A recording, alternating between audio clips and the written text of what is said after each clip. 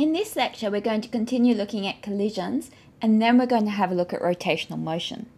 The textbook reference for this lecture is sections 9.6 to 9.9 and 10.1 to 10.5 of your textbook. First of all, a quick recap of the most important ideas from the last lecture.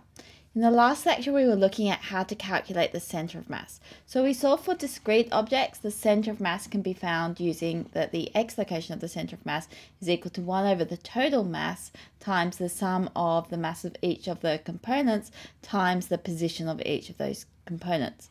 And we saw that a similar equation applies in each dimension. For continuous objects, we need to break our big object up into lots of little small increments, each with a mass dm, and we can find the center of mass using 1 over m is equal to the integral of x dm. Now we saw that the velocity of the center of mass is given by a similar equation. The velocity of the center of mass is given by 1 over m times the sum of the masses multiplied by the velocities of each of the particles. And we saw that Newton's second law also applies to systems. So the acceleration of the center of mass is given by the sum of the external forces divided by the total mass. So if there is no external forces acting upon the system, then the acceleration of the center of mass is 0. First of all, a quick recap of the most important ideas we encountered last lecture. In the last lecture, we learnt about linear momentum and saw that it's given by the equation P, which is our symbol for linear momentum, is equal to mv. And momentum is a vector in the same direction as the velocity vector. We saw that net force is related to the momentum by the net force is equal to ma, that's Newton's second law, which is equal to m dv dt, which is equal to dp dt. So the change in the momentum over time is equal to the net force. We saw that net momentum of a system of particles is given by just the sum of all the momentums of each individual particle, which we can write as the sum of mi vi. And so we saw that we could relate this to the velocity of the center of mass. So the net momentum was equal to the total mass of the system times the velocity of the center of mass. We saw that impulse is useful and it's given the symbol J or sometimes I, and it's equal to the integral of the force with respect to time. So the change in momentum is the impulse. So if we know how the force changes with time, we can work out how the momentum changes. And we saw that when no external forces act, the momentum is conserved. This must be so because this thing is then 0. So the impulse and the change in momentum are both 0.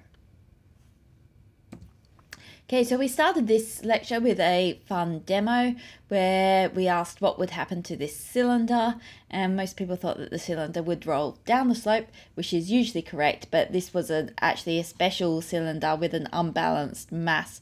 So when I let go of it, it actually rolled up the slope. So it actually had a higher mass up here, so the center of mass could move down, moving the cylinder itself up the slope. Okay, so we're looking at collisions, so different types of collisions. There's different ways that we can classify collisions. So in elastic collisions, kinetic energy is conserved. And then we've got inelastic collisions where some kinetic energy is lost. And there's something which is called a perfectly or completely inelastic collision in which the colliding particles stick together and so have the same final velocity.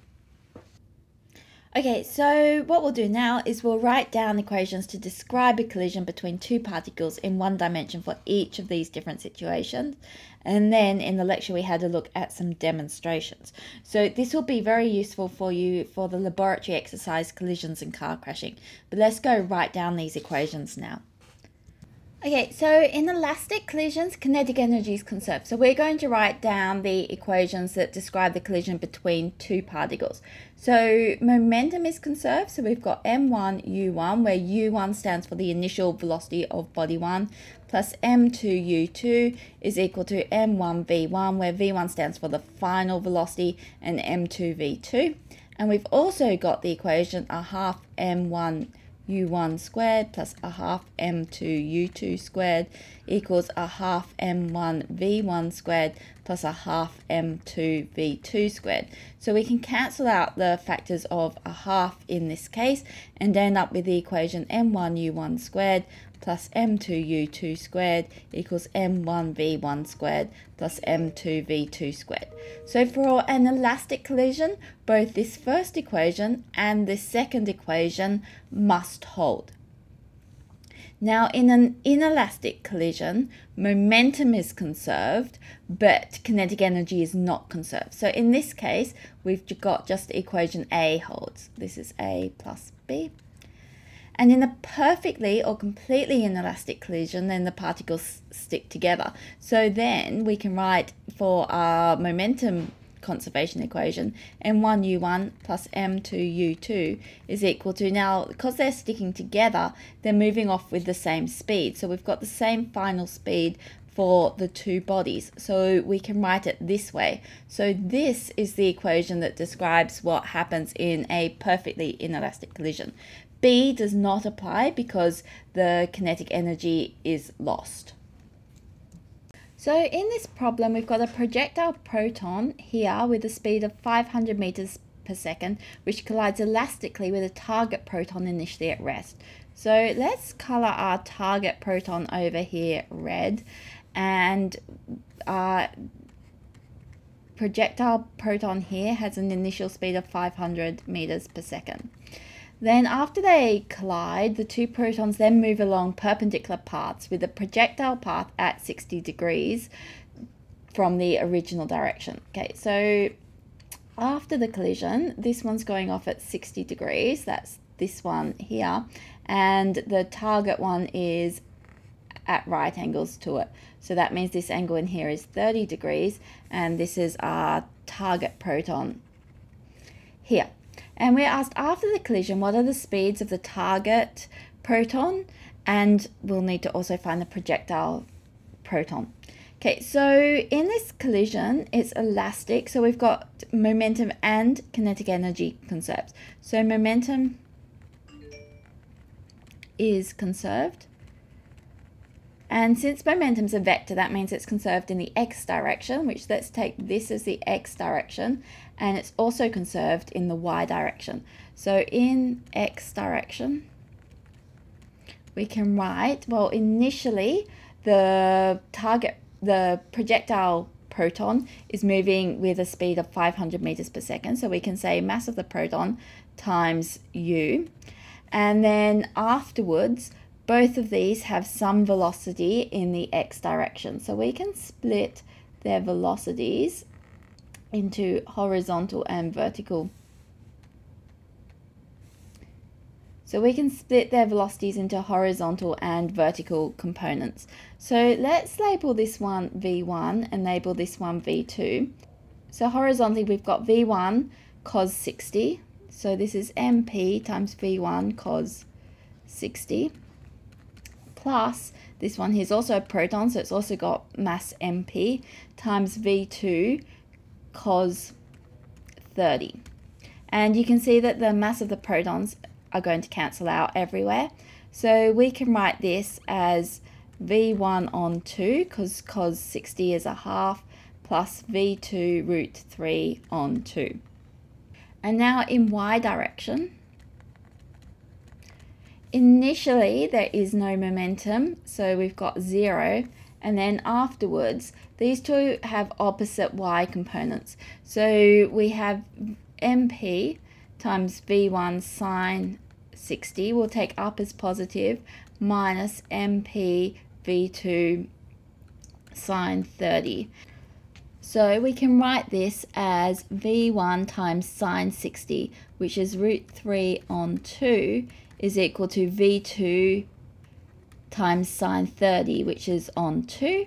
So we have V2 is equal to V1 root 3. So let's look at, substitute this back into our x direction formula here. So rewriting this, we've got u is 500. So we've got 500 is equal to V1 on 2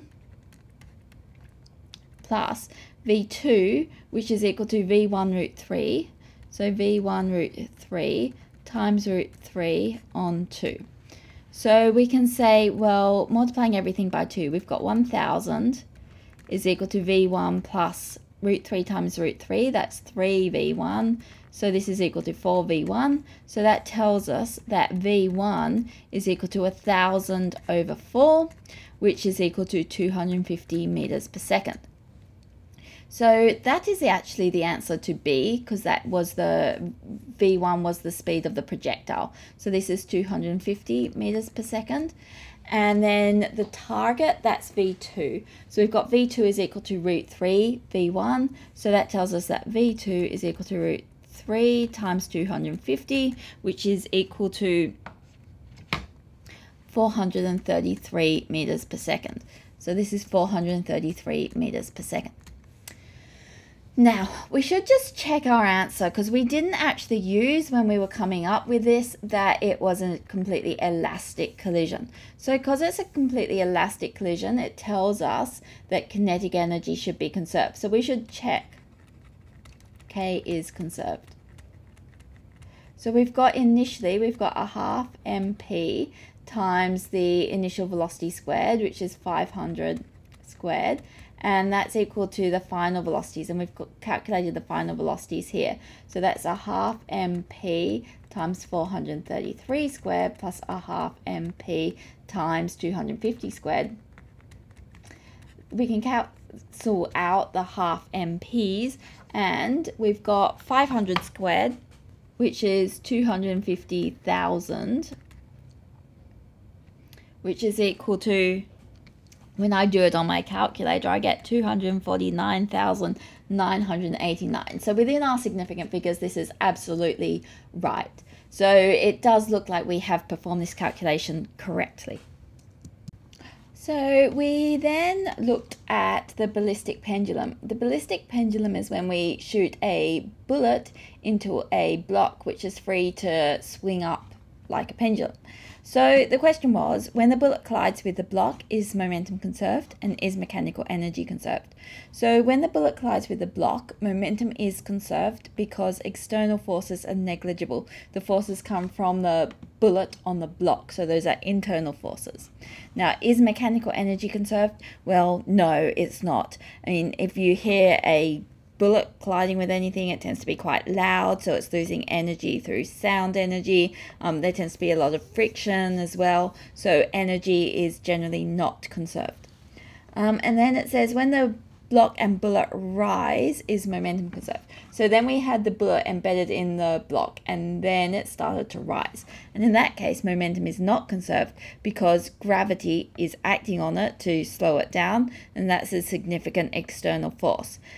And then is mechanical energy conserved? Well, it is in that case because gravity is acting, but it's not a non-conservative force. So in fact, non-conservative forces aren't significant as after the collision. They're only significant during the collision. So then we had a look at the ballistic pendulum, which we will do very shortly, but and we calculated the initial velocity of the bullet from how high the ballistic pendulum went. Now to practice this for Physics 1A, try questions 4 and 5 in set 3, and for Higher Physics 1A, try questions 5 and 6 in set 3. So this demonstration is of a ballistic pendulum. So in this case, I've got a bullet which is loaded here. I've pulled this spring back. So at the moment, there's a lot of potential energy stored in that spring, which I'm going to release very soon. That's going to give the bullet some initial velocity. The bullet will then shoot into this block of paraffin here and hopefully become embedded in it. So during that collision, the momentum is conserved. The initial momentum of the bullet goes into the final momentum of the bullet plus the paraffin.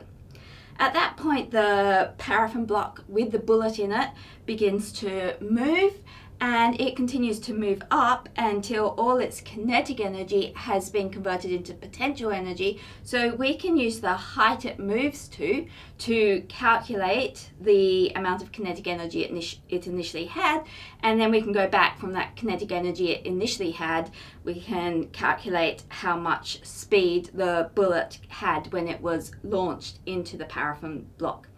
So in this case, my bullet has a mass of 7.7 grams, my paraffin block has a mass of 76.4 grams, and the length of the string from the pivot point up here to the center of mass of the paraffin block is 22.5 centimeters. So we'll be using those numbers later to do our calculation. But let's have a look at this demonstration. Okay, so we can see that it rose to an angle of, just let me jump around here, it rose to an angle of 34 degrees. So we can see it rose to an angle of 34 degrees, so we can use that to perform our calculation now. So we're considering our ballistic pendulum. So initially we've got the paraffin block and we'll let it have mass MP here, and we've got the bullet traveling towards it with some initial speed UB, and we'll say that the mass of the bullet is given by MB. So as the bullet collides with the paraffin, assume momentum is conserved. So momentum will be conserved, linear momentum will be conserved if external forces aren't playing a significant role in this, and they're not. We've got the gravitational force acting on the system, but that is very small compared to all of the internal forces involved. So then the bullet becomes stuck in the paraffin block, and the paraffin block moves up. So eventually it moves up to some height. Let's call that H, where it comes to rest. And from when it starts moving to when it comes to rest, we can assume that mechanical energy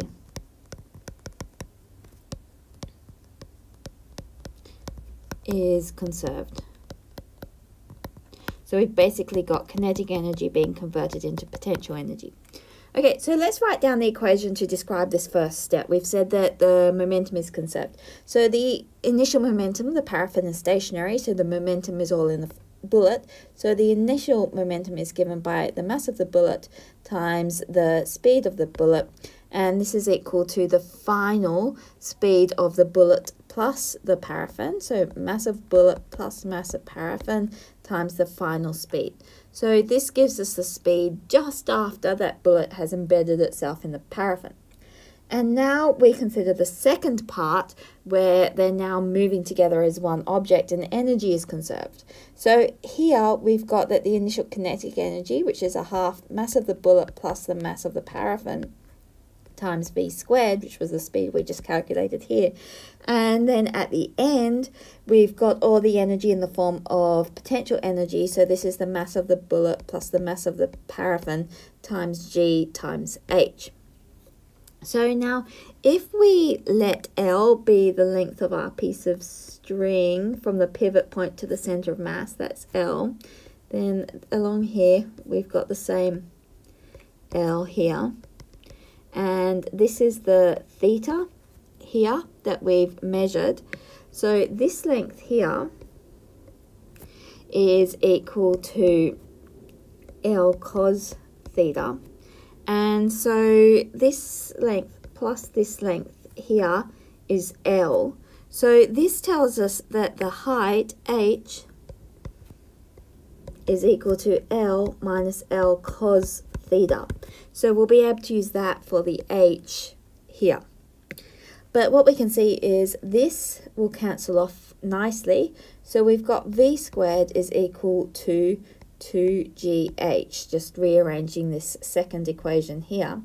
And what we're trying to find is the initial speed of the bullet. So we want to find UB. Okay, so let's call this one equation A, and we'll call this one equation B. So equation A, we can rearrange and we can write, well, UB is equal to MB plus MP over MB times V.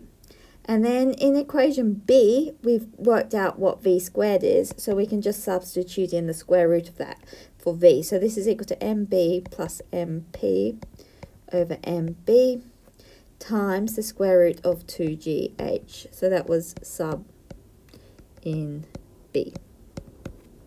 Okay, so now we can actually evaluate this because we measured all these things. So the mass of the bullet was 7.7 grams. The mass of the paraffin was 76.4 grams, so that's in grams. The mass of the bullet, 7.7 grams. So we've got grams on the top and grams on the bottom. So the units cancel each other out. So we don't need to worry about converting this into kilograms. You can if you want, you won't get it wrong, but we can save ourselves some time. And then we times it by the square root of 2 times gravity, which is 9.80 times h. And for h, we were using L minus L cos theta. So this is L minus L cos theta, which we can pull L out in the front, and it's L1 minus cos theta. So this is times L, which was, we measured it, L was equal to 22.5 centimeters. So this is 0.225 meters. We do need to be in SI units here because we're not dividing by an L. And then we multiply it by 1 minus cos theta, and we measured theta to be 34 degrees. So we can substitute this into the calculator and we end up with 9.48 meters per second. We should just give it to 2 significant figures because a lot of the data was only measured to 2 significant figures. So this is 9.5 meters per second as the initial speed of the bullet as it embedded itself in the paraffin. So far when we've been considering momentum, we've been considering systems where the mass doesn't change. But this isn't always the case. A nice example is a rocket. So imagine the rocket on the launch pad. Quite a lot of the mass of the rocket is made up as its fuel. Now when the rocket takes off, there aren't really external forces acting on the rocket. Well, there's gravity which it has to overcome, but that's very small compared to the internal forces from expelling the fuel. So as the rocket launches, the rocket gains an outwards momentum because the fuel, it has a downwards momentum. So overall, the total momentum of that rocket fuel system isn't changing, it's still 0. But the rocket itself is gaining momentum because it's expelling the fuel. So let's have a look at how we can calculate the acceleration of the rocket as it expels the fuel. Okay, so let's consider our rocket. Let's draw our rocket here. This is the initial rocket. It's got mass m and it's traveling in this direction with some speed v. Now, time t later. Here is our rocket. Again, now it's sped up a little bit. Its speed is now v plus dv. But in order to speed up, it's had to lose some of its mass. So its mass is now m minus dm. But that mass hasn't just disappeared into thin air. We've got fuel going back this way with speed u, and it's got mass dm. So that's where the missing mass has gone to. Now, the initial momentum is equal to the final momentum. And when we say that, we're talking about this system and this system. So we're including the fuel in this final momentum. Okay, so we can write mv is equal to, now we've got the fuel is going in the opposite direction, so the negative direction. So the momentum of the fuel is equal to minus dm u, and the rocket also has momentum going forwards, so the mass of the rocket is m minus dm, and the speed of the rocket is v plus dv. So this is the final momentum of the rocket fuel system. Now, this we can simplify a bit if we consider the velocity of the rocket relative to the fuel. So we've looked at relative velocities before. We've seen that the velocity of A relative to B was equal to the velocity of A minus the velocity of B. And in this case, we're looking at the velocity of the rocket relative to the fuel. So this will be the velocity of the rocket, which is now v plus dv, minus the velocity of the fuel. And the velocity of the fuel is minus u. The minus because it's going in the opposite direction. So this is equal to v plus dv plus u. So that gives us the velocity of the rocket relative to the fuel. So we'll just rearrange this and we'll say, well, the velocity of the fuel is equal to the velocity of the rocket relative to the fuel minus v minus dv. And now that we've rearranged that, we're going to substitute this back up into this expression here. So we have mv is equal to minus dm. Now that's times u. So minus dm times v rel plus dm times v plus dm dv. So that is this term here.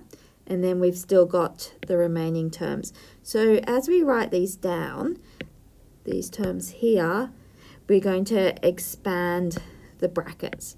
So we've got plus mv plus mdv minus dmv minus dmdv.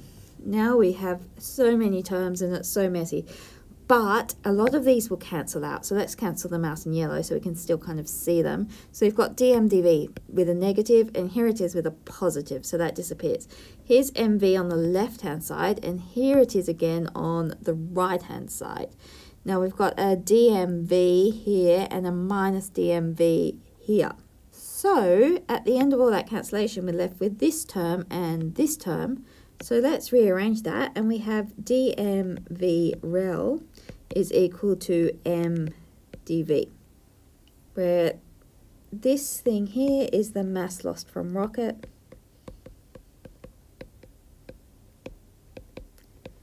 and this thing here is the mass of the rocket. Now, we can actually make this into a nice rocket equation if we divide through by dt. So let's divide through by dt.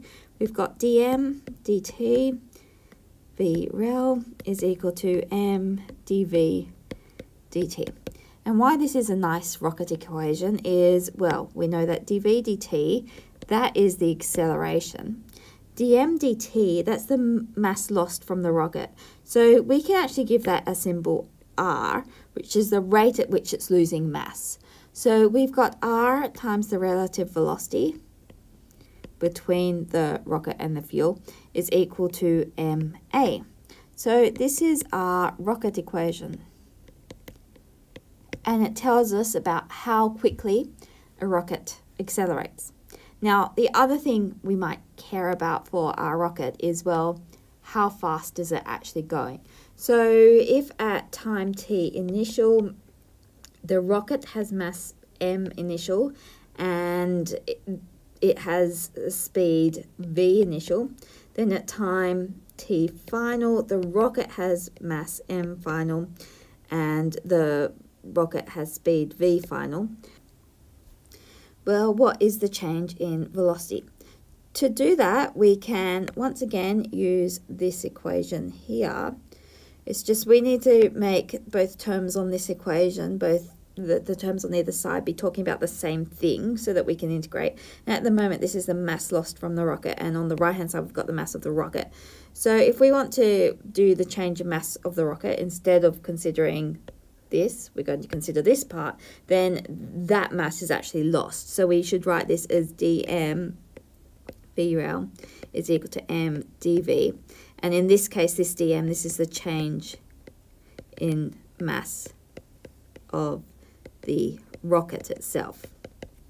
Okay, so what we want to do is just integrate this, and we've got here our limits for our integral. So let's rearrange and then integrate. So I'll just scroll up to get some more room. Sorry, picture. Okay, so we have minus dm on m times vrel is equal to dv. And now we're integrating. And we've said that when we have speed v initial, the mass of the rocket is m initial. When we have speed v final, the mass of the rocket is mass m final. And so, solving this, when we integrate a 1 on x function, we end up with a log x. So this is equal to minus vrel, because that's a constant, times log m from m initial to m final is equal to this thing, which is just v from v initial to v final. So this is equal to minus vrel log m final minus log m initial is equal to v final minus v initial. And so let's get rid of this negative sign by putting a negative there and a positive there. Now when we do log m initial minus log m final, we can write that as a fraction, so inside the logarithm. So we've got v final minus v initial is equal to vrel times log m initial over m final. And so that'll tell us by how much our rocket has sped up. So let's have a look at the problem now. Okay, so in this problem we have a rocket with an initial mass of 850 kilograms, which consumes fuel at a rate of 2.3 kilograms per second. The speed vrel of the exhaust gas relative to the rocket engine is 2,800 meters per second. And we want to know what thrust does the rocket engine provide. Okay, so we have our rocket equation that the mass times the acceleration of the rocket is equal to the rate of exhaust times the relative velocity of the fuel. And this fuel being released is the only force that is driving this rocket forwards. So this is also equal to the net force, which is the thrust. So this is equal to the thrust. So all we need to do to calculate the thrust is substitute into this equation. So this is equal to 2.3 kilograms per second times 2,800, which gives us 6,440 newtons, or we should probably give it to two significant figures, so 6,400 newtons.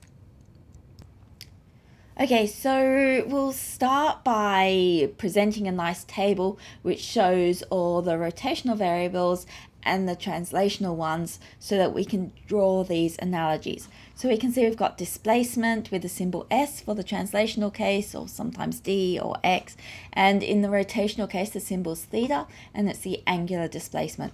We've got velocities and angular velocities. We have seen the symbol omega before when we were looking at circular motion. We've got an acceleration and an angular acceleration, which is the Greek letter alpha. We've got a force and we've got a torque, which is a kind of turning force. We've got mass, and then we've got a moment of inertia, which has the symbol capital letter I, and we'll be looking at how to calculate this later. We've also got momentum and an angular momentum. So let's look at this in a little more detail now. We're now going to consider rotational motion. Now rotational motion, like this, can be a little bit overwhelming because of all the new symbols that are introduced. However, the basic physics underlying it is pretty much the same. So in this video, we're going to look at the analogy between the translational quantities, so that's the movement quantities that you've already seen, displacement, velocity, acceleration, force, those types of things, and the rotational case. And then when we look at rotation in more detail, you'll be able to see how really we're just reproducing pretty much the same equations with the analogous symbol in place. Okay, so first of all, in the translational case, when something moves through space, it has a displacement. In the rotational case, when we have something moving through an angle like this, it has an angular displacement.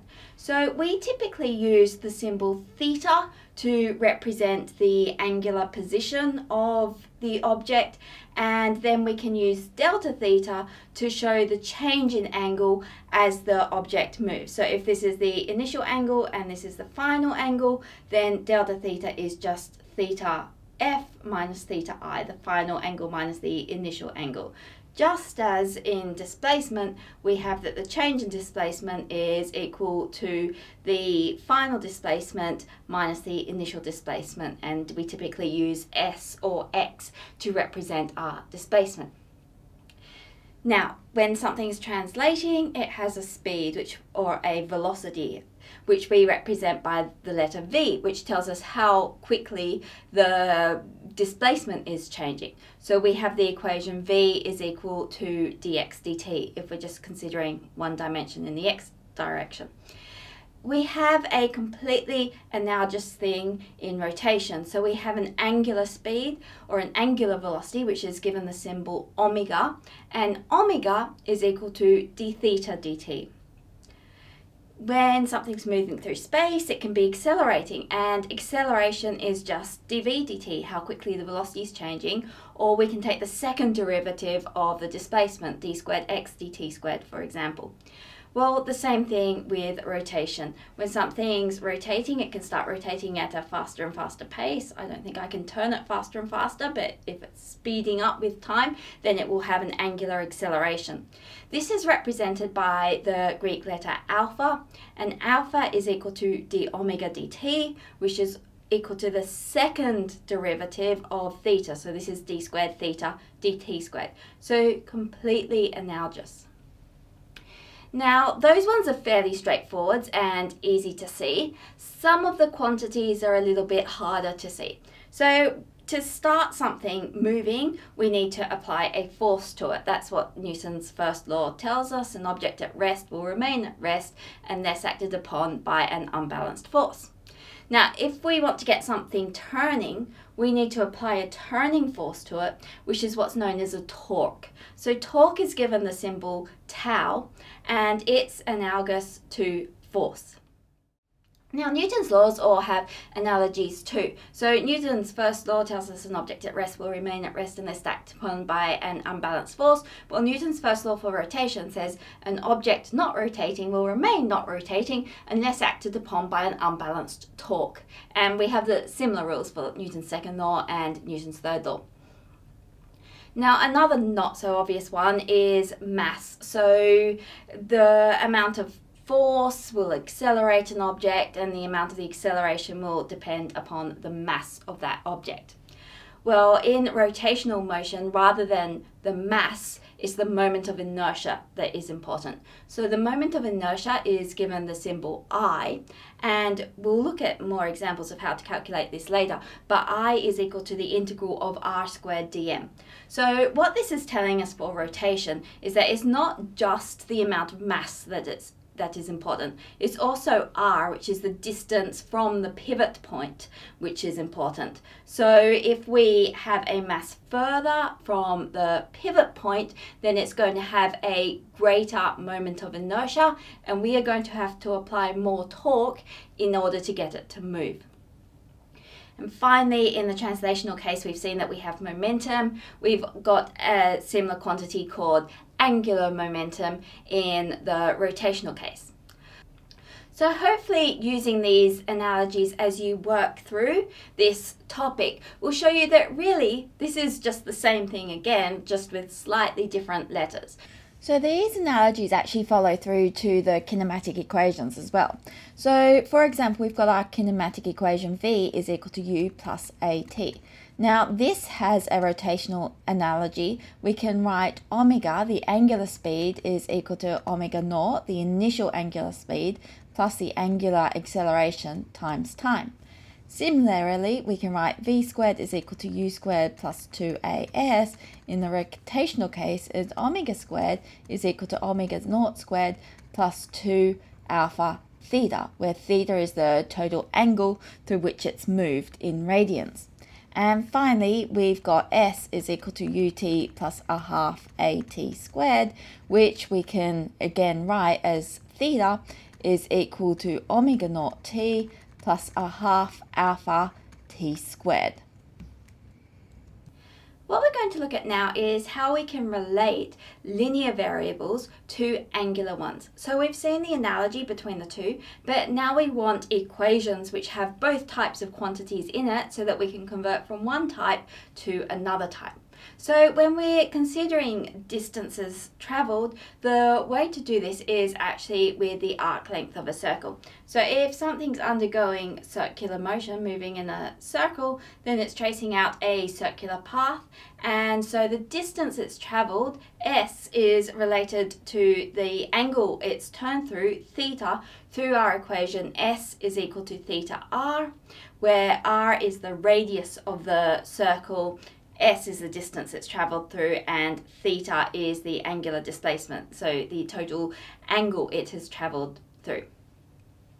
Now, to relate the velocity to the angular velocity, we can just differentiate this equation. So when we differentiate the distance it's travelled, we get the speed. So ds dt is equal to v, and then when we differentiate the right hand side, we've got the derivative of theta r with respect to time. Now, when we're considering something undergoing circular motion, the radius which it is at is not changing. So dr dt is just 0 because r is a constant. So this tells us that when we're doing the derivative of theta times r, this is the same as r times d theta dt. And we've seen that d theta dt can just be written as omega. So this gives us the equation v is equal to r omega, which we saw when we were looking at circular motion previously. Now, acceleration gets a little bit more confusing because we have two different types of acceleration. So before, when we were looking at uniform circular motion, which means circular motion where it's not speeding up, it's got a constant angular speed, we saw that the acceleration was directed back towards the center of the motion. So that is a radial acceleration, which we also call the centripetal acceleration. And the centripetal acceleration, same thing as the radial acceleration, is equal to v squared on r. So any object moving around the circle at any speed has a radial acceleration directed towards the center of the circle, which is given by v squared on r. If the velocity is changing, then this centripetal acceleration will also be changing with time. Now, our equation v equals omega r tells us about the speed of the object around the circle. So to make this a velocity, we need to consider its direction. The speed was in a tangent to the circle. So that is a tangential speed around the circle. So if we now consider what happens when we differentiate our equation, v is equal to omega r, because that's going to give us a acceleration type quantity, that needs to have the same direction as the velocity, because differentiating it isn't going to change its direction. So we have dv dt is equal to the tangential acceleration, so directed as a tangent to our circle, which is equal to d omega r dt, and once again r is not changing, so we can pull it out the front of our derivative. So we've got r d omega dt, and we've seen that d omega dt is equal to alpha. So we can say, well, the tangential acceleration is equal to r alpha. Now, for the case of uniform circular motion, the omega is not changing. So alpha, the angular acceleration, is 0, so we have no tangential acceleration. So for the uniform circular motion, we only had that radial acceleration given by v squared on r. But if something's starting to go faster and faster and faster, then it does have a tangential component. So we've got two types of acceleration at right angles to each other. We've got the radial directed towards the center and the tangential, which is a tangent to the circle. If we want to find the total acceleration of an object, which is rotating, then we need to add these two together, which, because they're at right angles to each other, we can just do with Pythagoras' theorem. So this tells us that the magnitude of the total acceleration is just equal to the square root of the tangential acceleration squared plus the radial acceleration squared. So let's have a look at an example of a problem that we could solve using this now. The question is, the angular displacement of an object is described by theta is equal to 0.100 t cubed as it rotates about a pivot point 2.00 meters away. Part A, write an expression for the angular speed of the object. B, write an expression for the speed of the object. C, write an expression for the radial acceleration of the object. D, writing an expression for the tangential acceleration of the object. E, what is the magnitude of the acceleration of the object? Okay, so we have that theta is equal to 0.100 t cubed and that the radius is equal to 2 meters. And in part A, we're asked to write an expression for the angular speed. So we want omega, which is equal to d theta dt. So we're differentiating our expression for theta here, which is 0.100 t cubed with respect to t. So this is just differentiating something which is cubed. So we end up with 3 times 0.100 t squared. So the 3 comes from the initial cube here, which we move down the front when we differentiate it. So this is equal to 0.300 t squared. Part B then asks us to write an expression for the speed of the object. So the speed v is equal to omega r. And we just calculated omega in part A. So omega was 0.300 t squared times r, which was 2 meters. So this is equal to 0.600 t squared as our speed.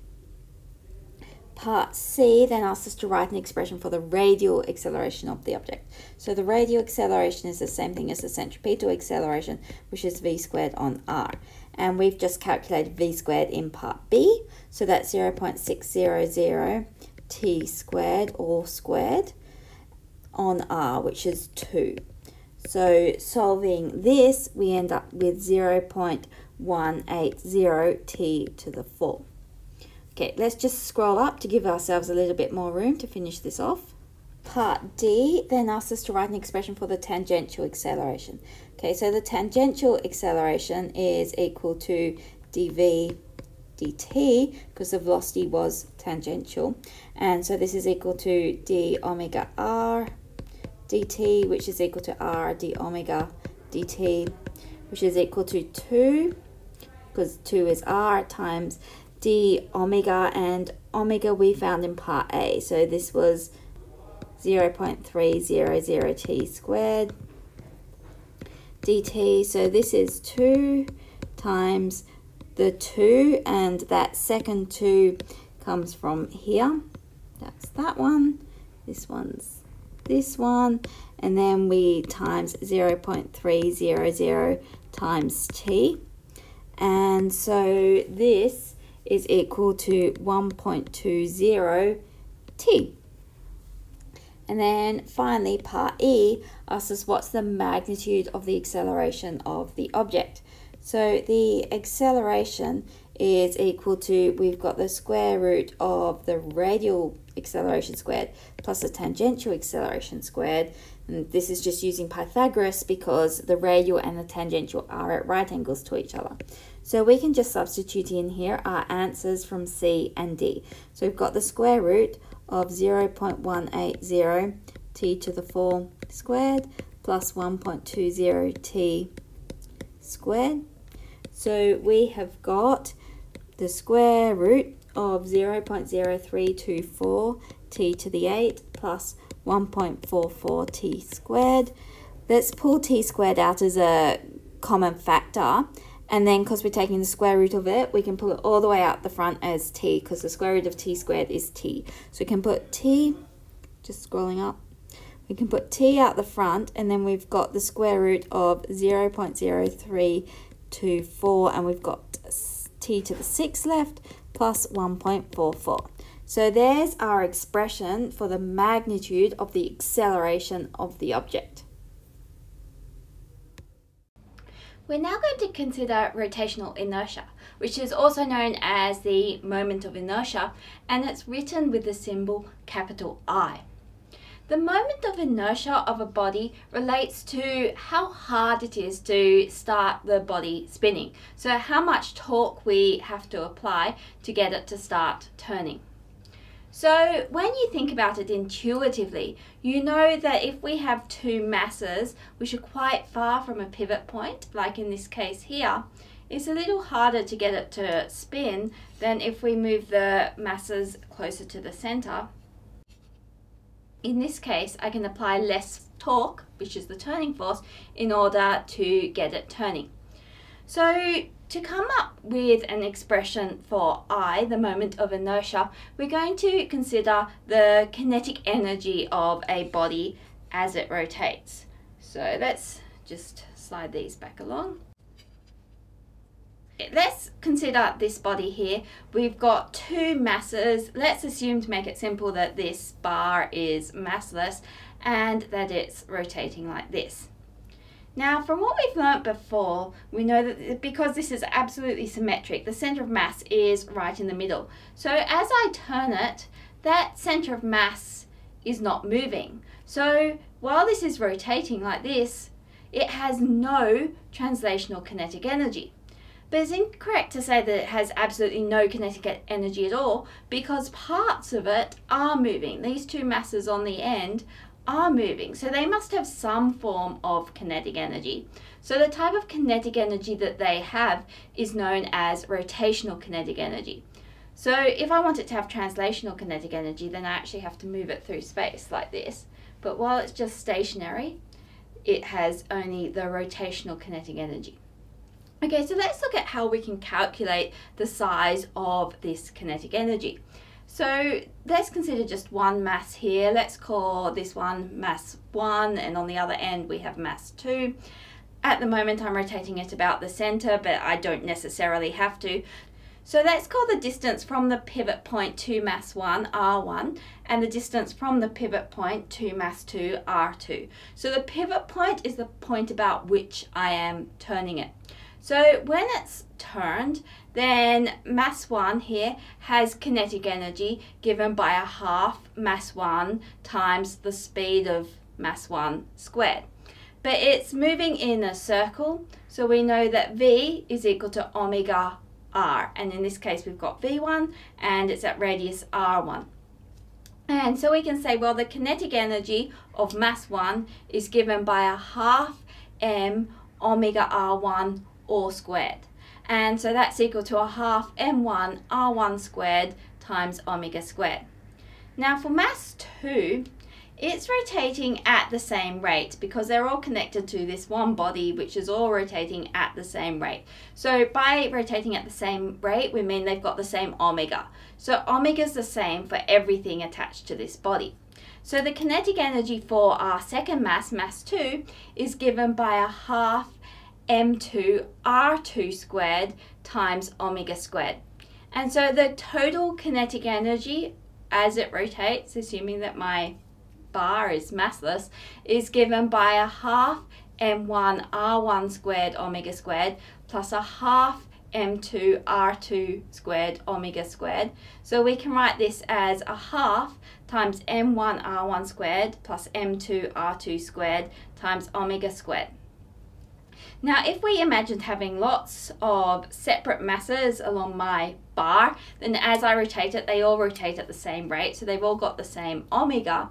And we could say, well, the total kinetic energy is equal to a half times the sum over all the masses of the mi, which is the mass that a particular mass has, times ri squared, the distance of that particular mass from the pivot point, or times omega squared.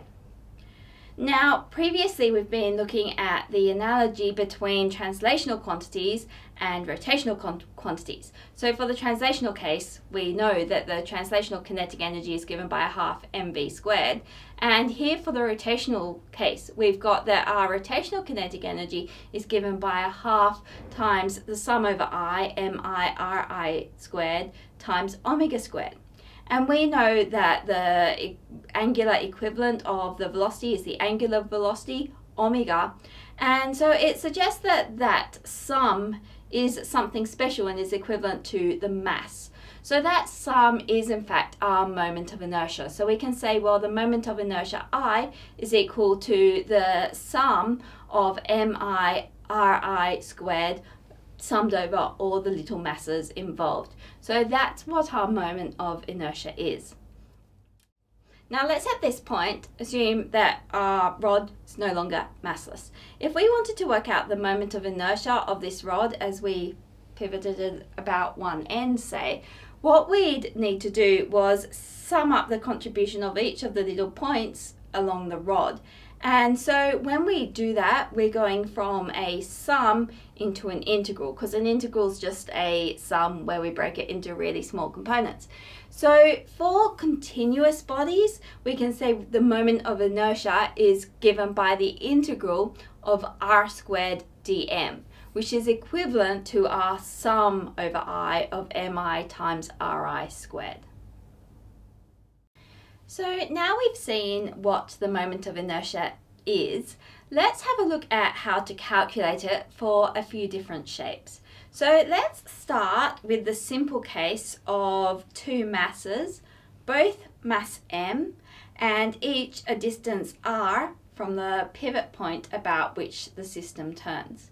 So in this case, because we've got discrete masses rather than a continuous mass, we're assuming here that this bar is massless, we can say, well, I, the moment of inertia, is equal to the sum over lowercase I, mi ri squared, which in this case, we've just got the two masses, both at the same radius r. So this is equal to mr squared plus mr squared, which is all equal to 2mr squared. So that is how we calculate the moment of inertia of 2 point masses. Now let's consider a rod. A rod is a little bit more complicated because it is a continuous mass distribution. We've got mass all the way along the rod. So we're going to make the assumption for our rod that it has a constant linear density. So the linear density is the same all the way along the rod. Now, linear density we tend to represent in physics by the symbol lambda, and it is literally the mass of the rod. So if I weighed my ruler on the scales and got that mass divided by the length of the rod. So in this case, it's a meter ruler, so that length would be 1 meter. So lambda is equal to m on L. Now, later in other topics, you may also see surface density, which we usually give the symbol sigma to, and the surface density is equal to the mass divided by the surface area. Or there's the volume density, which is what you're probably used to referring to density as. The volume density is usually represented by the Greek letter rho, and it's equal to the mass over the volume. But when we're considering something where the mass is just spread out evenly in one dimension, it's easiest to use the linear density. Okay, so what we'll need to do in this case is use our formula to calculate the moment of inertia. We'll be using I is equal to the integral of r squared dm. And if this rod is pivoted about one end, we'll be breaking our meter ruler, in this case, up into little increments, each with length dl and mass dm, and then we'll be summing up those increments all along the rod to get our total moment of inertia. Okay, so we're considering a rod which is pivoted about one end like this. So in our formula for the moment of inertia, I is equal to the integral of r squared dm. R represents the distance from the pivot point. So this is our pivot axis here. So this end here is at r equals 0, And this end here is at r equals L if our rod has a length L, which we're assuming it does. And we'll let the rod have a mass M. Now, what we want to do is approach this question much like we approach the center of mass problem. So what we'll do is consider a little increment of the rod here. So we'll let this little increment have a length dr and a mass dm, and it is a distance r from our pivot point. And what we want to do is work out, well, how does this little bit, and we want to work out, well, how does this little bit contribute to the moment of inertia? Well, it contributes a little bit. So the little bit it contributes is di, and that is equal to its distance from the pivot point squared. So this is r squared, not dr. Dr is the length of the increment, but in our moment of inertia formula here, this term is referring to the distance from the pivot point. So that's an r squared. There's no dr there. And then it's times the mass of this little increment. And we've said, well, that little increment has a mass dm. So this is how much that little increment contributes to the moment of inertia. So now if we want to work out the total moment of inertia along the rod, what we're going to need to do is sum together all of these little increments. So we will then have, well, I is equal to the integral of r squared dm. And in this case, we're summing from one end of the rod, which is at r equals 0, up to the other end of the rod, which is at r equals L. And now we've got this r squared dm in here, which is a bit inconvenient to deal with because we've got a dm and an r, and how does r relate to dm? We'd need to know that in order to be able to solve this integral.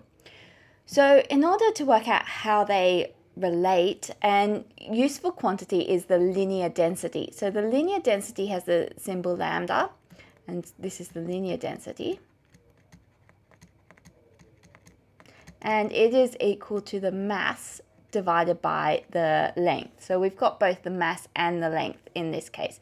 Now there's a couple of other densities that you will come across in physics. We've got a surface density, which is represented by sigma,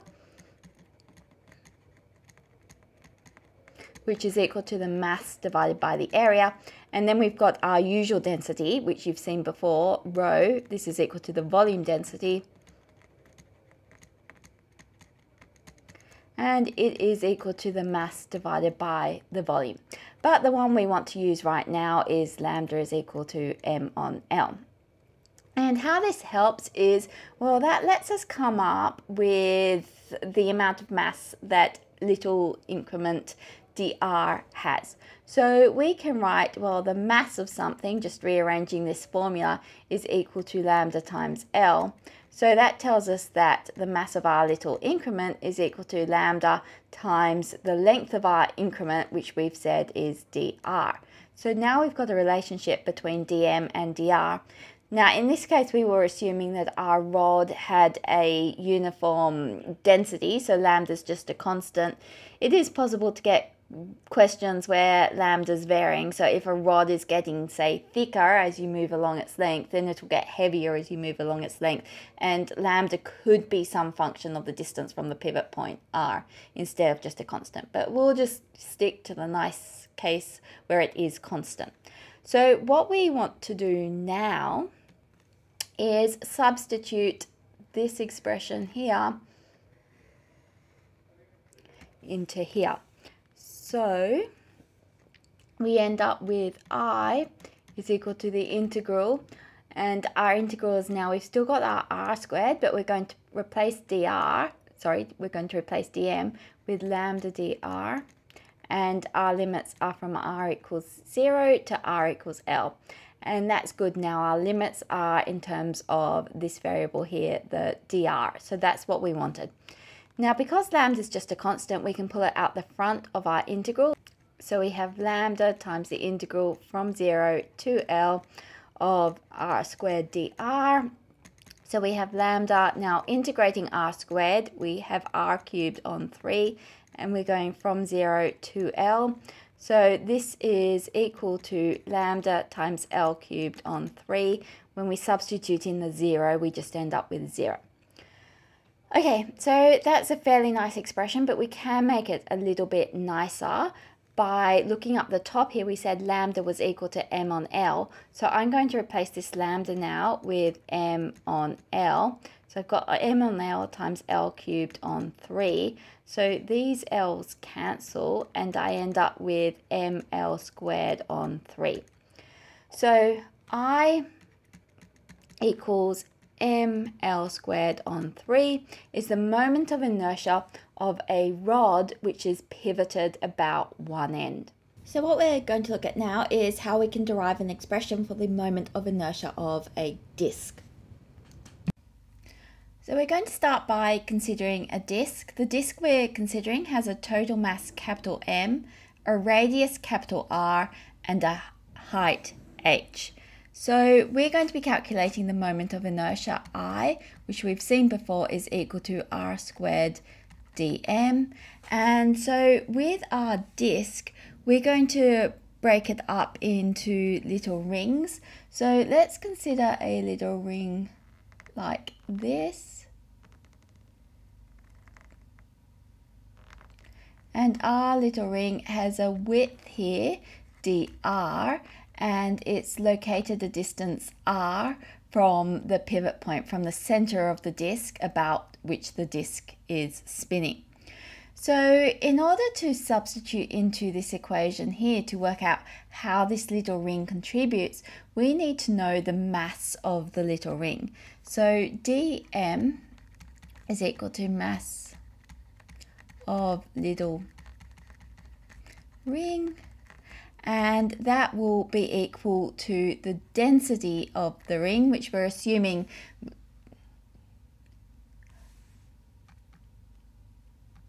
and that'll be equal to the density of the disk, which we're assuming is uniform.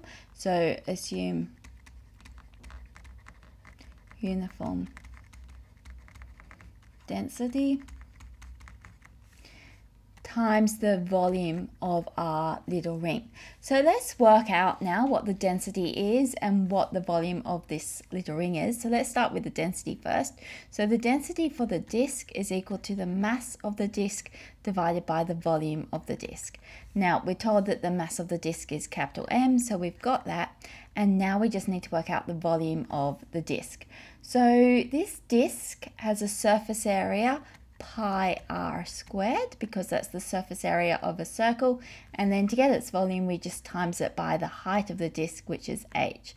So the density of the disk is given by m over pi r squared h. Okay, now what we need to do is calculate the volume of just this little ring here. So dv, let's imagine, if we can, taking this little disk here and spreading it out. So it is a rectangle when we spread it out. It's got a width dr along here, so that's this width here. We've just uncurled it. It's got a length here equal to the circumference of the circle. So this length here is 2 pi r, and it's got the same height as our disk, so it's got height h. So hopefully from considering it this way, you can see that the volume is going to be given by 2 pi r h times dr. So now that we've got the volume and the density, we can work out dm. So dm is just multiplying these two things together. So we've got the density, which is capital M over pi r squared h, and then times the volume of our little ring, so 2 pi r h dr. Now some things will cancel out. We can cancel out our pi, we can cancel out our h. These r's are different r's. So this r here shows the distance of our little ring from the pivot point, the center of the disk. This capital R, that's the total radius of the disk.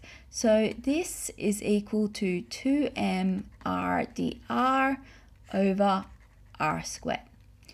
So now that we've got dm in terms of r, we can substitute it into our equation up here for the moment of inertia of a disk. So we've got the total moment of inertia.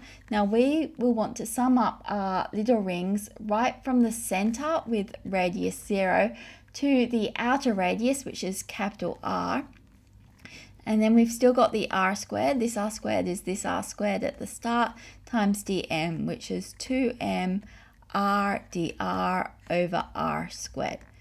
Now let's pull the constant terms out the front. So out the front we've got our 2m on r squared. This is capital R, so it's not a variable, it's the total radius. And then we're integrating from 0 to r, and we've got little r squared times little r, so that's r cubed dr. So doing this integration, we've got the 2m on r squared, and then when we integrate r cubed, we end up with r to the 4 on 4. And this is from 0 to capital R. So now we can substitute this in, and we've got 2m on r squared times r to the 4 on 4.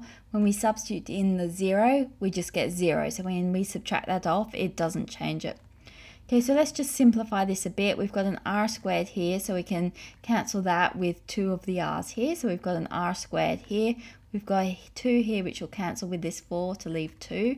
So this is equal to mr squared on 2, or a half mr squared. And we've now derived the moment of inertia of a disk. Now another thing it's useful to know the moment of inertia of is a sphere.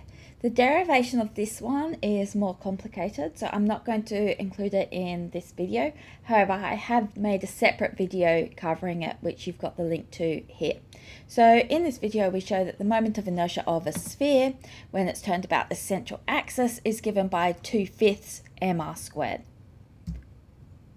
So a problem, a 5 kilogram block with a speed of 3 meters per second collides with a 10 kilogram block that has a speed of 2 meters per second in the same direction. After the collision, the 10 kilogram block travels in the original direction with a speed of 2.5 meters per second. Part 1, what is the velocity of the 5 kilogram block immediately after the collision? Part 2, by how much does the total kinetic energy of the system of the two blocks change because of the collision? Part 3, suppose instead that the 10 kilogram block ends up with a speed of 4 meters per second. What then is the change in kinetic energy? And part 4, account for the result you obtained in C. So a good way to start this problem is start by drawing a diagram. So let's draw here what happens initially. So we've got one block here, and we're told that it has a mass of 5 kilograms, and we'll call that block 1. And it's traveling with a speed of 3 meters per second. And then we have a second block, which is going in the same direction. So this is block 2. And it has a mass of 10 kilograms, and it's traveling in the same direction at 2 meters per second. Then we're told that after the collision, so let's draw a final diagram over here. We've got this second block, the 10 kilogram block, traveling in the original direction, but now it's got a speed of 2.5 meters per second. And we've got the first block still 5 kilograms, and we don't know what its velocity is. So in part A of the question, we're asked what is the velocity of the 5 kilogram block immediately after the collision. So we'll assume that during the collision, momentum is conserved. So assume that during the collision, momentum is conserved. So we can write m1u1 plus m2u2 is equal to m1v1 plus m2v2, which what we're trying to find is this v1. So we can rearrange this and write, well, v1 is equal to m1u1 plus m2u2 minus m2v2, and this is all divided by m1. And now we know everything here, so we can just substitute in. So here we're going to do 5 times 3 That's the initial speed and velocity of block 1. And then we've got plus 10 times 2 minus 10 times 2.5 all over the mass of block 1, which is 5 kilograms. Now, solving that on the calculator, we end up with 2 meters per second. And that's a positive number, so it's in the same direction. Now, part B of the question asks us by how much does the total kinetic energy of the system of the two blocks change because of the collision. So the change in the kinetic energy is equal to the final kinetic energy minus the initial kinetic energy. So that's equal to a half m1 v1 squared plus a half m2 v2 squared minus a half m1 u1 squared plus a half m2 u2 squared. And we can just substitute into this. So we've got a half times 5 times v1, which we just calculated, so that's r2, and that's squared, plus a half times m2, so that's 10, times v2, which we were told was 2.5, minus a half times 5 times 3 squared, plus a half times 10 times 2 squared. Then we solve this on the calculator and we end up with minus 1.25, which we can write as minus 1.3 joules. So this tells us that 1.3 joules, i.e. 1.3 joules, is lost during the collision. Okay, part C then says, suppose that instead that the 10 kilogram block ends up with a speed of 4 meters per second. Okay, so let's do this in red. So rather than 2.5 meters per second, it's now going at 4 meters per second. And we're then asked, what is the change in total kinetic energy? So we need to calculate the change in total kinetic energy again, which we'll use this same formula for as we used up here. So we'll use this equation down here. But the difficulty is that we're given V2, but we're going to have to calculate V1 again, because if the final velocity of the second block has changed, then the final velocity of the first block will also change. So we shall need to substitute into this equation again in order to calculate V1 again. So V1 is going to be equal to 5 times 3 plus 10 times 2. The initial conditions didn't change, but now we've got minus 10 times 4 because that final velocity is different, and then divided by 5. And when we solve that one on the calculator, we end up with minus 1.0 meters per second. So now this block is going back in the opposite direction. That's what our negative sign indicates, at 1.0 meters per second. So now we can substitute into our equation up here. So we've got a half times 5 times 1 squared. We could put minus 1 squared if we want, but when we square the negative sign it disappears, so I just haven't bothered writing it down. So plus a half times 10 times 4 squared minus, same thing, a half times 5 times 3 squared plus a half times 10 times 2 squared. And then we solve that one on the calculator and we end up with 40 joules. So this tells us that this time it's gained 40 joules of energy. So in part D it says account for your result obtained in C. So let's just scroll up a bit. I mean, the surprising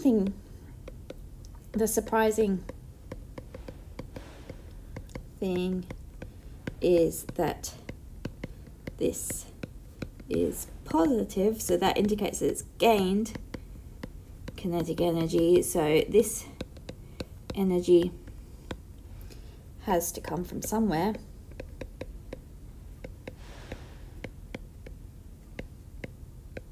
E.g. an explosion. So we can't just create energy out of nothing. It has to have been stored somewhere. So it could have been stored in chemical potential energy, and then an explosion took place and it was converted into kinetic energy, for example. So the next problem, as shown in the figure, block 1 with a mass m1 slides from left along a frictionless ramp from a height h, which is 2.5 meters, and then collides with stationary block 2, which has mass m2. After the collision, block 2 slides into a region where the coefficient of kinetic friction is mu k, which is 0.500, and comes to a stop in distance d within that region. And then we're asked, what is the value of the distance d in meters if the collision is A, elastic, or B, completely inelastic? Okay, so in this problem, it's a bit complicated. We've got a block which slides down a ramp. It's got mass m1 and it slides down a height h. So as it slides down, its potential energy goes into kinetic energy, and so at the bottom of the slope we can write, well, mgh, m1gh, because we'll call this one mass 1, is equal to a half m1, and we'll call it u1 squared, because this, as far as we're concerned, is the velocity before the collision, so our initial velocity in this case. So we can cancel out this m1s, and we can rearrange this, and this tells us that u1 squared is equal to 2gh, which tells us that u1 is equal to the square root of 2gh. So we now know the speed of block 1 when it gets to the bottom of the slope. Now at the bottom of the slope, some interesting stuff happens. It collides with block 2, which then goes along this area with friction, and the coefficient of kinetic friction, mu k, is equal to 0.500. And in part A, we have an elastic collision. Now what I'm going to do is I'm just going to divide the page in half, and we'll do part B here, which is completely inelastic.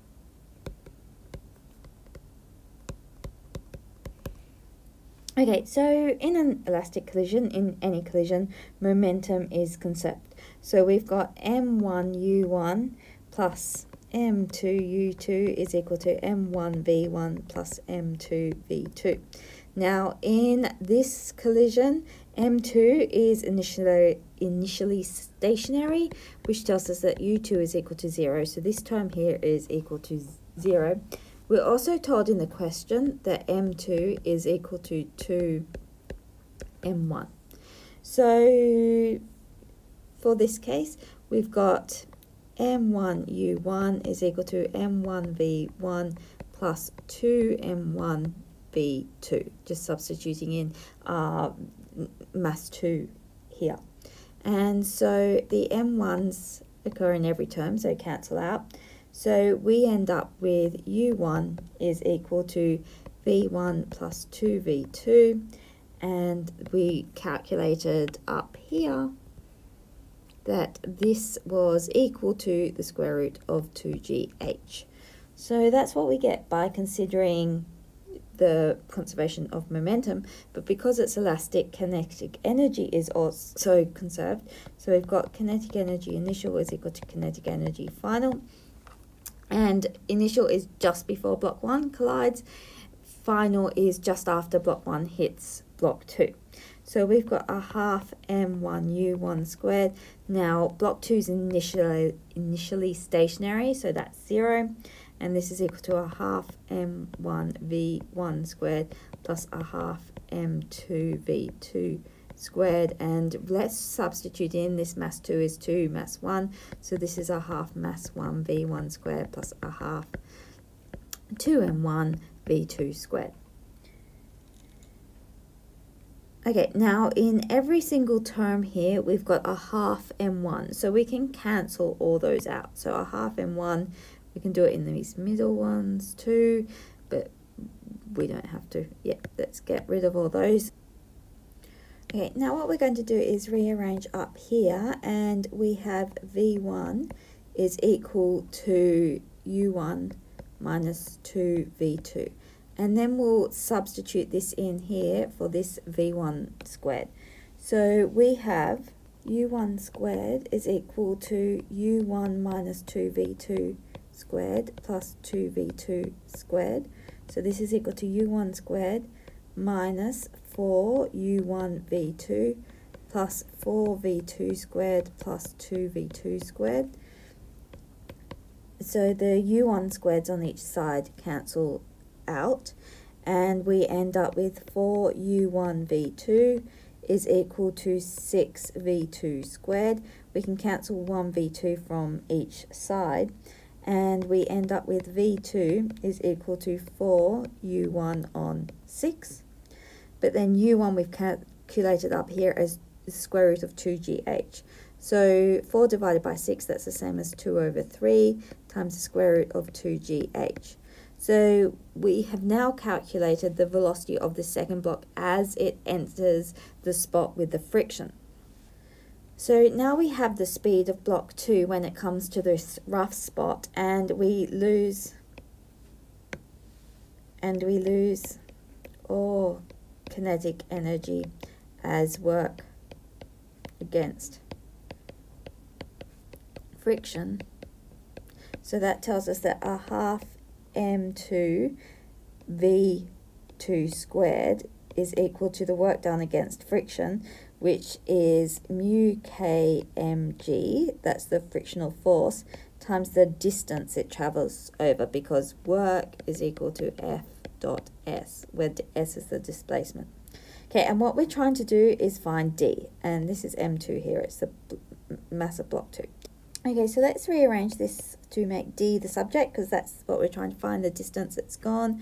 So when we're doing this, this is mass 2, because it's the mass of block 2. So those will cancel, and I end up with, well, D is equal to V2 squared over 2, and then we've still got the mu K, and we've got this G. Okay, so now we've calculated V2 just above, so we can square that and substitute it in. So 2/3 squared, that's 4/9. Square root of 2gh squared, that's 2gh. And then we're dividing by 2 mu kg. So these 2's cancel out, these g's cancel out, and we end up with 4/9 h over mu k. Now we're given h and mu k in the question. H is 2.5, so this is 4 over 9 times 2.5 over 0.5. And solving that, we get 2.22 meters. So that's the case for the elastic collision. Now in the second part, we're asked about the completely inelastic case. So for the completely inelastic case, the two blocks stick together, and we have V1 is equal to V2 is equal to V. Now the conservation of momentum is still the same. So we've still got this part here. But in this case, we've got, well, U1 is equal to V plus 2V, so that's equal to 3V. And U1 is still equal to the square root of 2GH, because that we got up the top here just from the potential energy considerations. So this tells us that, well, in this case, V is equal to the square root of 2GH on 3. Now, once we've got the speed, we can do what we did down here again to calculate how far it goes, because we've got a half. Now, in this case, we've got the two blocks stuck together. So we'll put M1 plus M2 times V squared. So this gives us the kinetic energy of these two blocks just before they hit the rough spot, and then all this kinetic energy is lost doing work against friction. So that's mu k m1 plus m2 gd.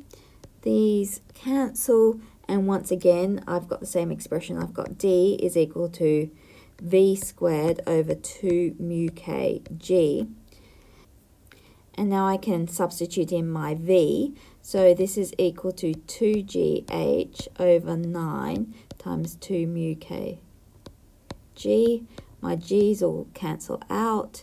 These 2's will cancel out. And so I end up with H over 9 mu K. So it's similar to before, but before we had a factor of 4 out the front. So this is a quarter of what it was before. So we can then substitute in, we've got 2.5 over 9 times 0.500. So this is equal to 0.556 meters.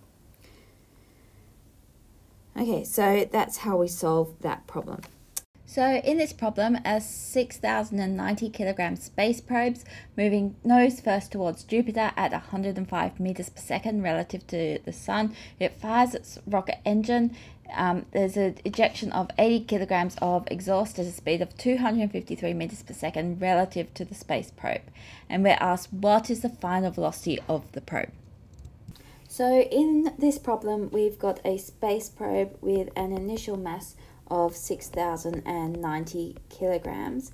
It's initially heading towards Jupiter with a speed of 105 meters per second. It then exhausts some fuel. Its change in mass, so the amount of fuel it exhausts, is equal to 80 kilograms. And the velocity of the fuel relative to the space probe is 253 meters per second, and we're asked what's the final speed of the space probe. So we derived the expression that the final velocity minus the initial velocity is equal to the relative velocity of the exhaust to the probe in this case, times log of the initial mass over the final mass. So we've got almost all these things. The final mass is going to be equal to the initial mass minus the change in the mass. So let's rearrange this. We have the final mass is equal to the initial mass plus the relative speed, the initial speed plus the relative speed times log initial mass over initial mass minus delta m. Now we've got absolutely everything here, so we can just substitute in. So this is equal to 105 plus 253 times log of 6,090 over 6,090 minus 80. 6,090 minus 80 is 6,010. So we can put that all into the calculator and we end up with 108 meters per second, and that'll be towards Jupiter. So in this problem, we're asked to find the we're told that the angular speed of an object is given by the expression omega is equal to 2t plus 3 radians per second. And we're told that at t equals 0, the object is at theta equals 0. And we're told that the object moves around a path with a radius of 3 meters. And in part A, we're asked to write an expression for the angular displacement of the object. Part B, write an expression for the angular acceleration of the object. Part C, write an expression for the tangential acceleration of the object. Part D, write an expression for the radial acceleration of the object. And E, write an expression for the magnitude of the acceleration of the object. And you do not need to simplify your expression. So in this one, we're told that omega is equal to 2t plus 3.0. So that's the angular speed. And at t equals 0, theta is equal to 0. And the object moves around a path with a radius of 3 meters. And in the first part, we're asked to write an expression for the angular displacement of the object. So what we're trying to find is an expression for theta. So we know how theta is related to omega. We know that omega is equal to d theta dt. So we can rearrange this and we have omega dt is equal to d theta. But we're told what omega is. It's equal to 2t plus 3. And then that's dt, which is equal to d theta. Okay, so to get this expression, we're going to want to integrate to get rid of our little derivatives, our d's here. So we're going from t equals 0 up to t equals t, and we know at time 0, theta is 0. We're told that, and at time t, theta is theta. So now we can integrate this. When we integrate 2t, we end up with t squared, and then we integrate 3, we end up with 3t, and this is at 0 and t. And on the right hand side here, we've just got our theta from 0 to theta. So when we substitute in, we've got t squared plus 3t is equal to theta. So that is our expression for theta there. Now part B asks us to write an expression for the angular acceleration. So now we're asked to find, well, what's alpha? So alpha is equal to d omega dt. So we just have to differentiate 2t plus 3 with respect to time. And when we do that, when we differentiate 2t, we just end up with 2. And when we differentiate 3, that goes to 0 because it's just a constant. So our angular acceleration is equal to 2 radians per second. And then part C asks us to write an expression for the tangential acceleration of the object. Okay, so we know that the tangential acceleration is related to the angular acceleration through the equation that the tangential acceleration is equal to alpha r. Now, we've just calculated alpha and we're given r, so this isn't too hard. So we've got 2 times 3, and that is equal to 6 meters per second. Now, in part D, we're asked for the radial acceleration. So the radial acceleration is the same thing as the centripetal acceleration, and we saw when we were looking at circular motion that that is equal to omega squared r. And up here we've got our omega, so this is 2t plus 3, and then that's squared, that's omega squared, times r, which is 3 meters. So let's expand our brackets because that's fun. So 2 squared, that's 4t squared, plus 3 times 2, that's 6, and then there's 2 of them, so that is equal to 12.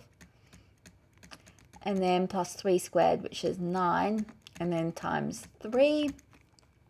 And so this is equal to 12t squared plus 3 times 12, so that's plus 36. T plus 3 times 9, which is 27. And so that is our radial acceleration. So that's directed back towards the center of the circle, whereas the tangential one is directed at a tangent to the circle. Okay, and then finally E asks us to write an expression for the magnitude of the acceleration. And we're told that we don't need to simplify this expression, which is nice of the question to say that. So the magnitude of our acceleration, we've got the radial one, which is going back towards the center, and we've got our tangential one, which is at right angles to it, a tangent. So to get the magnitude of the acceleration, we just need to use Pythagoras here. So we've got the radial squared plus the tangential squared, and we've calculated both these things. So the radial squared, that is equal to 12.0t squared plus 36.0t plus 27. And then we've got plus 6 squared. So 6 squared is 36. That's squared, left off that squared. Okay, so we could go ahead and expand the brackets and everything, but it told us that we didn't have to bother simplifying it. So let's leave it in that format. So in this problem, we're told the bar starts from rest and rotates with constant angular acceleration about an axis located in the middle of the bar to reach an angular speed of omega in t seconds. The bar has a moment of inertia I. For a bar of length L and mass m pivoted through its center, the moment of inertia is given by 1/12 ml.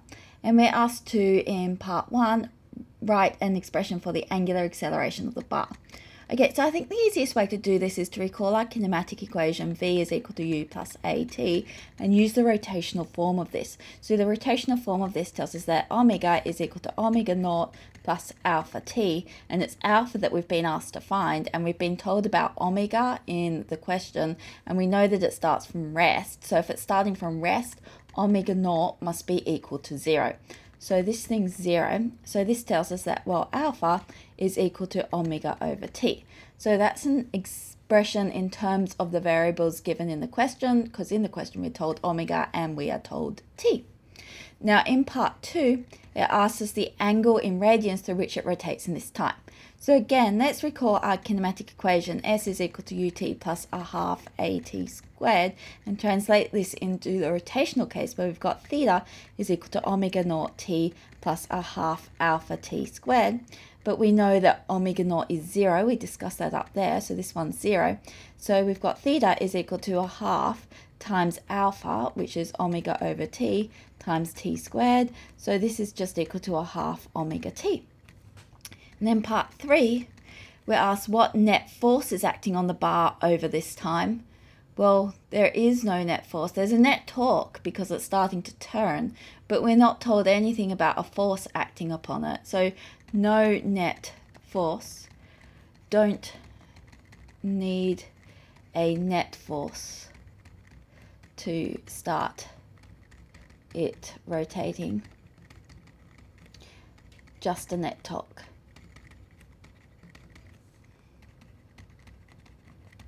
So that tells us that net force is equal to 0. Okay, so in this problem, we're asked to derive an expression for the moment of inertia of a rod of length L and mass M pivoted through its center. So let's draw a little diagram. So we're pivoting through the center this way, so it'll be rotating that way. So we've got a length L on 2 here, and this one here is going to be minus L on 2. And what we want to do is consider a little increment, which is a distance x along, and it's got width dx. And we'll be using our moment of inertia is equal to the integral of r squared dm. So we're going to need to know, well, what's the mass of this little increment? So we can say, well, the linear density of the rod is equal to the mass of the rod divided by the length. And we know that the mass of this little bit here, dm, is equal to the linear density times dx, which is equal to m over L dx. Now let's consider, first of all, just half the rod, and then since the rod's perfectly symmetric, both halves are going to contribute equally to the total moment of inertia. So moment of inertia of half the rod. So we want to use I is equal to the integral, and here we're going from x equals 0 up to x is equal to L on 2. So from 0 to L on 2, and we're using x instead of r here. So x squared times dm, which is equal to m over L dx. So we can write this as m over L times the integral from 0 to L on 2 of x squared dx, which is equal to m over L times, when we integrate x squared, we get x cubed on 3 from 0 to L on 2. And so this is equal to m over L. Now we've got x cubed, so that's L cubed over 2 cubed, which is 8, and then times 1 on 3. And so one of these L's will cancel, and we end up with ml squared over 24. Now this was just for this half. This other half contributes equally. So total I is equal to 2 times I for half, whereas this is I for half. And so this is equal to double this. So when we double this, we end up with ml squared over 12 as the moment of inertia of a rod pivoted about its center. So you can see this is different to the equation when the rod was pivoted about one end. So the moment of inertia really does depend on where the mass distribution is pivoted.